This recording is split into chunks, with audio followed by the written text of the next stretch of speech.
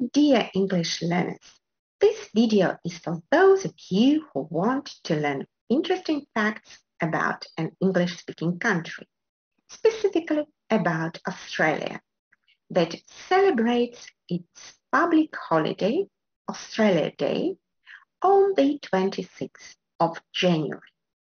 I am going to tell you about the controversies around this holiday and facts about Australia I find interesting and fun. For example, about Aboriginal painting and music, Australian lifestyle, and cute Australian animals. I'm also going to tell you about some typical Australia Day entertainments. I believe it will be useful for English learners as well as for English teachers, since I give a lot of sources for students with different levels of proficiency, pointing out to which levels they suit. You can find all the links in the description of this video.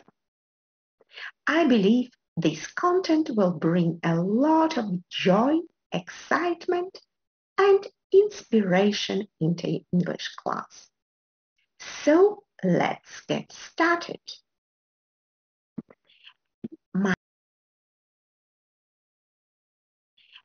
My first suggestion is for English teachers. It is an idea of how to start your lesson about Australia and to encourage your students to speak, even though they have very limited knowledge about Australia. You can ask them what associations they have with Australia. If you want, you can give them some visual stimuli, like this picture.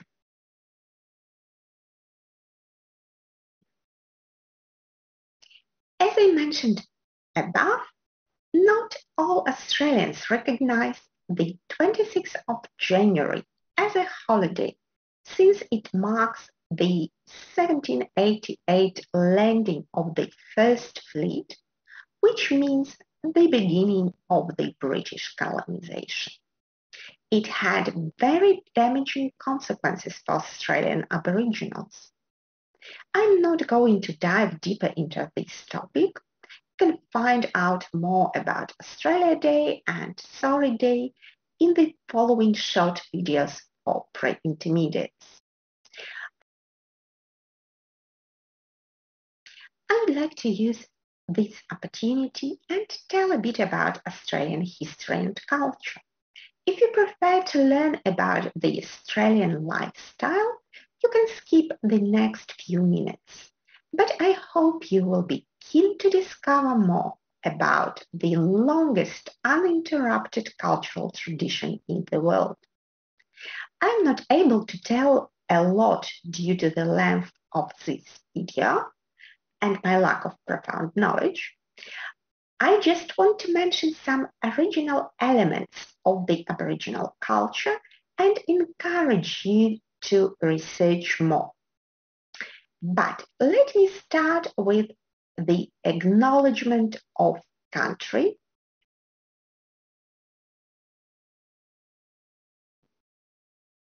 A traditional formula used by Australians at the beginning of public events.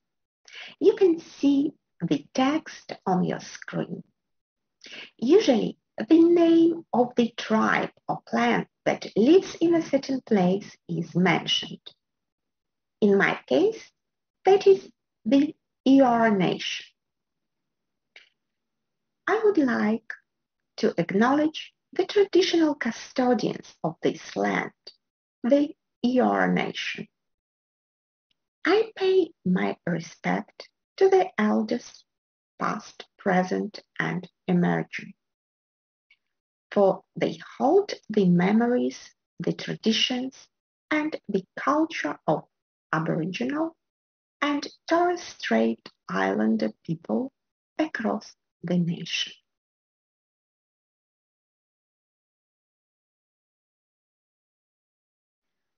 An excellent source to find out more about Aboriginal history is the SBS documentary First Australians. It might be difficult for the learners with a level lower than upper intermediate, but if your English is quite good, please find the link below.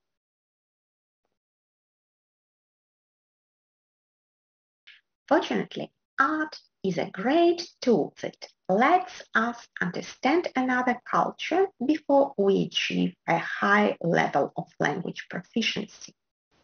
If you teach kids, you can show them how to paint in an Aboriginal style. Find the ideas and materials under this link. If you want to use something more serious and original, I also give a link to a documentary below.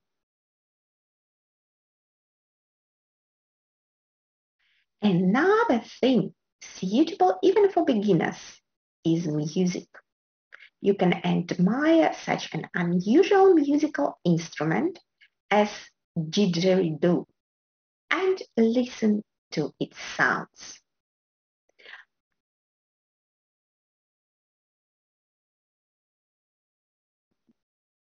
You also can see how it is used in traditional rites and ceremonies.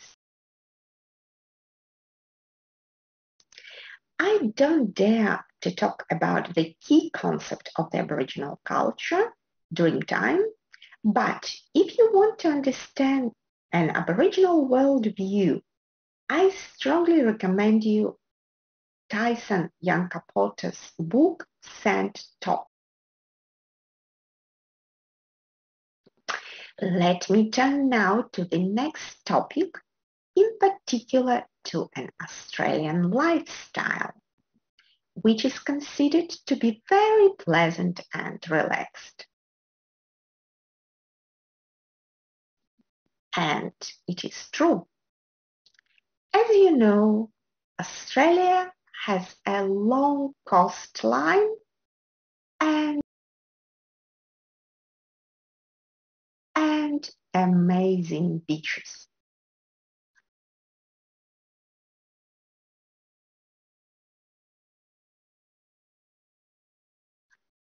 They let you enjoy many tranquil activities such as walking, swimming, snorkeling, surfing, sailing, or just sleeping.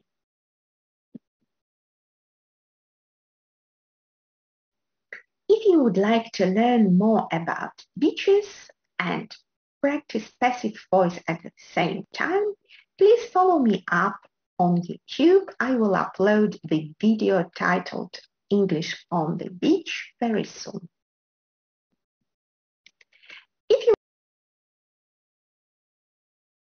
If you want to feel an Australian beach lifestyle, I recommend you a funny BBC video that aims at answering the question, why do Australians love to go barefoot? It suits the intermediate level, but even if you are a beginner or a pre-intermediate learner, you still can enjoy the atmosphere of an Australian summer.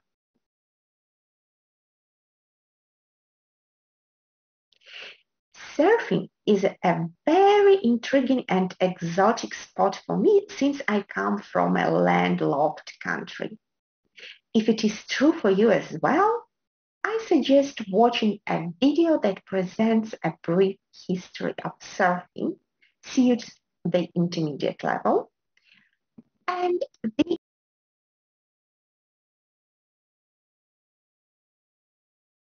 the episode from the ABC documentary Australian Story about a young surfer, Tyler Wright.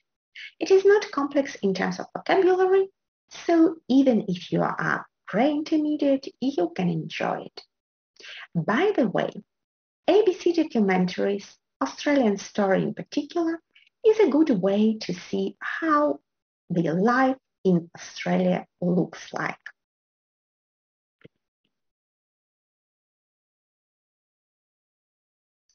Another episode about a famous Australian I recommend is the story of Steve Irwin, a charismatic presenter of well-known programs about dangerous Australian animals such as crocodiles and snakes. Steve Irwin is a good illustration of one thing that seems to be remarkable and very touching about Australians, namely their attitude to wild animals.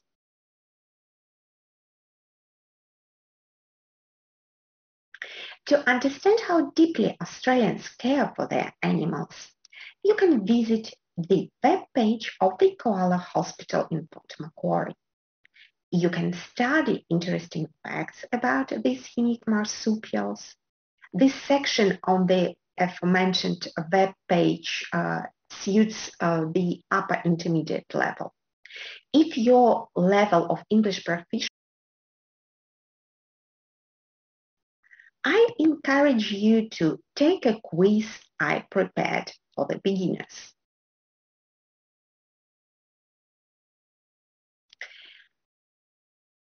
If you teach kids, you can find a lot of educational and entertaining materials on the Port Macquarie Koala Hospital's webpage. If you dream to have a koala as a pet, it is easier than you think. Of course, if you are okay that it would happen virtually. You can adopt a koala, find photos and stories of those little ones who need help, and read about the conditions of the adoption. I also give a link to the story of the most famous patient in this hospital, a viral video with koala Louis saved from the bushfires in 2019. There are almost no words in it, so it is a good material even for beginners. I also attach a link to a video that tells how zookeepers help their animals to cool down during heat waves in Queensland, and my favorite BBC video about volunteers around the world helping little bats, koalas, and kangaroo joeys who lost their mothers in 2019 bushfires. The volunteers knitted and sewed special pouches and wraps to make them feel more comfortable and calm.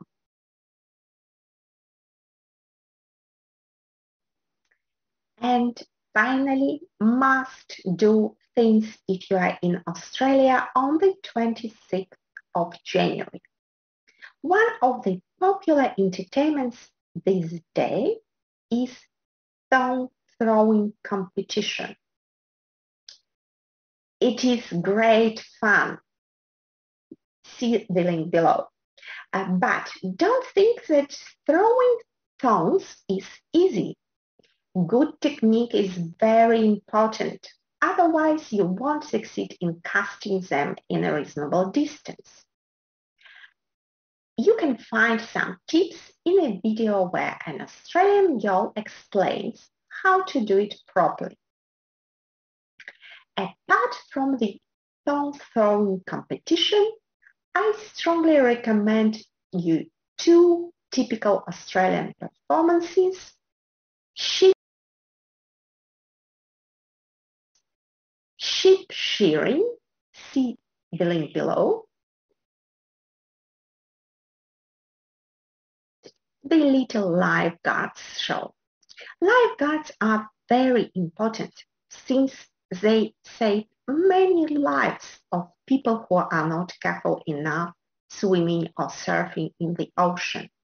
Many of them started their training when they were school kids.